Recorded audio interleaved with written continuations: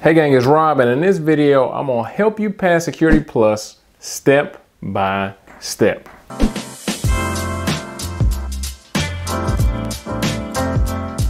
Hey gang, it's Rob from ITMastery.com, and my job is to help each and every one of you guys and girls get certified.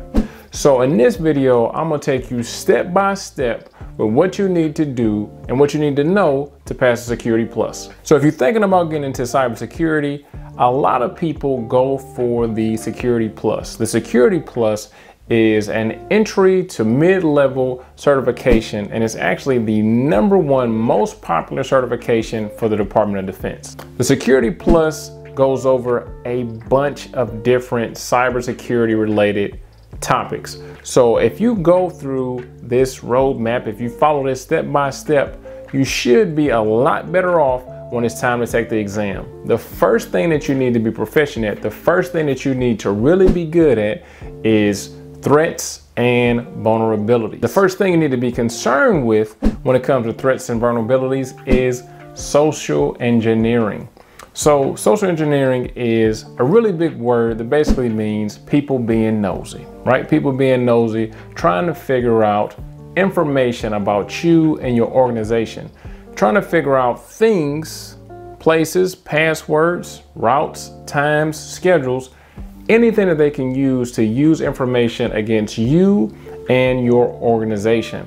So the type of social engineering attacks you may be aware of or may not be aware of can be phishing, which can be people just literally fishing for information, but instead of spelled with an F, it's spelled with a P. So it's literally somebody fishing for information. And like I said, social engineering is usually somebody that comes under the guise that I'm here to help, I'm your buddy, we're friends, everything is okay, just so they can get as much information as possible out of you to use it against you later on. Now, phishing is just one of the ways that somebody can socially engineer you and get information out of you. They can use shoulder surfing, they can use dumpster diving, they can use so many different techniques to get information out of you, or if you're the boss of all bosses, how to get information out of your team members and out of your employees. But long story short, you have to figure out ways to prevent social engineering. You got to make sure that the team, the people that are around you, are proficient at social engineering. So social engineering is going to be one of those topics that you're going to need to know to pass the exam. The next thing you're going to need to know is types of attacks. Is it a malware attack? Is it a physical attack? Is it a ransomware attack? What type of attack? And then we need to know what the attack is, and then what is the main purpose? Is it trying to steal information? Is it trying to steal information and then duplicate it and use it elsewhere? Is it trying to change the information? Is it trying to delete the information? Okay, so you need to basically know all different types of malware, whether it is a worm, a Trojan, a rootkit. You need to know all these different things to be proficient when it comes to the exam. So just remember that every topic on this exam is going to be talking about cybersecurity. So you have to be super proficient in knowing different types of attacks. What the attack is, what it's actually going to do, right? Another thing is not just knowing the definition, but okay, if somebody actually pulls this attack off, what's going to actually happen? And then when attackers or hackers or whoever, when they usually use these types of attacks, what are they usually looking for? What is usually the payoff, right? So that is another thing that you need to know is types of attacks. Once again, you need to know, what is the attack actually doing? Is it specific to applications?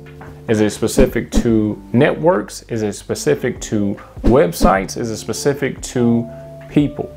Okay, so not only knowing about attacks in a broad sense of the word, but knowing about attacks in a super focused way, right? So just remember that whatever you're doing, wherever you're at, there's somebody trying to get you, right? So that's kind of how you have to look at it when you are in cybersecurity. The next thing you need to know is about threats and the type of threat actors that are out there. So when you're in cybersecurity, when you're trying to take the actual exam, when you're in the real world as well, you need to know what kind of motivates different people. Is it political? Is it financial? Is it just they just a hater and they hate you? What is the actual motivation of a threat actor? Why are they taking these actions? So you got to figure out those things. So threat actors. And not only do you need to have a good portfolio, a good background of the threat actors and why they're doing what they're doing, but you need to actually figure out what they're actually doing and where they're getting information from, right? So is it open source intelligence? Is it just something that they can Google, or are they just finding out stuff on Facebook, on Reddit, so on and so forth? Or is it like closed off proprietary information? Is it confidential information? You need to figure out where are they actually getting their information. So as you keep on building this stuff out, you'll actually be able to figure out, okay, this is what threat actors do, this is their motivation, and this is where they usually get their information from.